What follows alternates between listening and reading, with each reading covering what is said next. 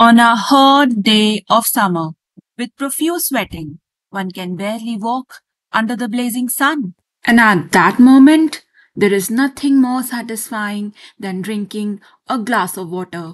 As water gushes into our mouth, it hydrates the tongue and throat. We all crave for this sensation, right? But why and what exactly is this craving? Thirst is a basic drive that motivates most animals on Earth to consume fluids for compensating the water loss from their bodies. This is essential to maintain a state of internal physiological balance known as homeostasis. There are various mechanisms involved to achieve this, and our nervous system plays a huge role in it.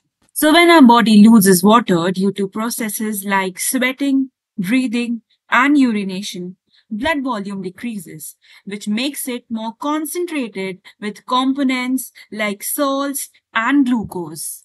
Specialized cells called osmoreceptors present in the hypothalamus can sense when blood concentration or osmolality is above its ideal value.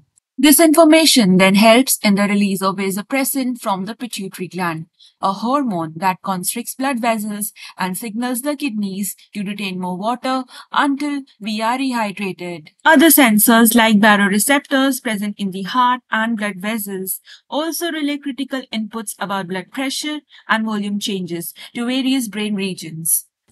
Combined with the sensation of dry mouth and throat, all these signals are eventually integrated with other relevant information such as what time of the day it is or if you have eaten something recently. This job is done by the neurons of two brain areas, the subfornical organ and the lamina terminalis. Together, they make us conscious of thirst. The exact mechanisms, however, are still being researched. Water is vital for life. Imagine what would happen when someone doesn't feel thirsty despite being dehydrated. This condition is known as adipsia or hypodipsia. Damage in the hypothalamus, pituitary gland, or corpus callosum can cause it. As a result, people with adipsia are instructed to drink water at regular intervals. Scientists have also discovered that the brain networks involved in motivation are also used to regulate thirst.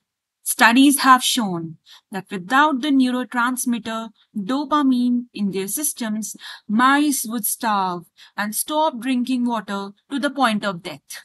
Much is known about thirst, yet many fundamental questions about its underlying neural circuitry remain unanswered. And it is only due to recent advances in research technology that we have just begun to unravel brain mysteries like these.